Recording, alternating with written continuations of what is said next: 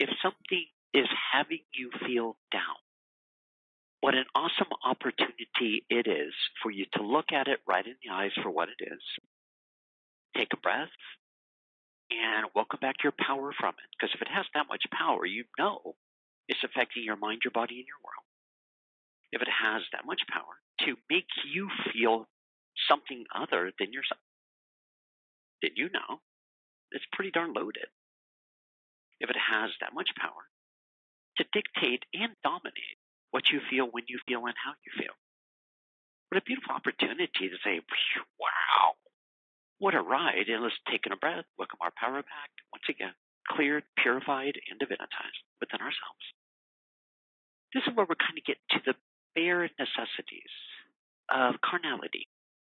I say necessities, but it's kind of like if anything has the power to take you out of you, which is take you out of love, you know you have a construct that's not really working for you. Well, so-and-so did this, that, and the other. Okay, great.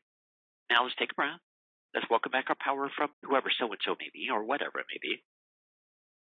It could be political, religious, it could be family, whatever.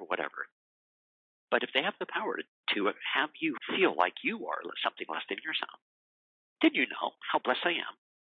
Here's my higher levels at work, attempting to show me where I'm getting caught up, to where I can honestly, truly look at it, dissolve it, heal it up, whatever words best resonate with you.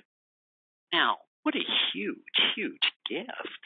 I mean, that's some serious gifts. I was thinking, look, this is what's kept me in a state of letting another, letting the outside world, letting, whatever it may be for you personally and individually.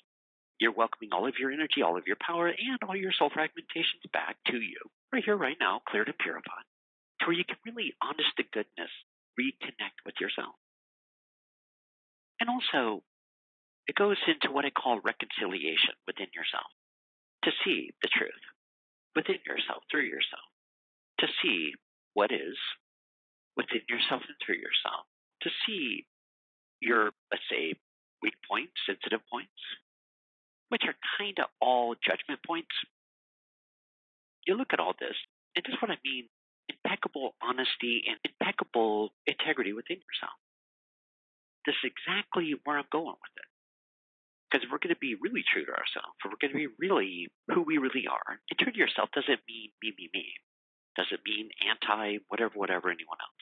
What it really means is divinitization, integrity, sincerity within yourself, so that you being true to yourself can and will, mark my word, affect the whole that much more dramatically, that much more connectedly, that much more open-heartedly, which gets us back into the flow of your natural state of love, of light, of clarity, purity, and divinitization.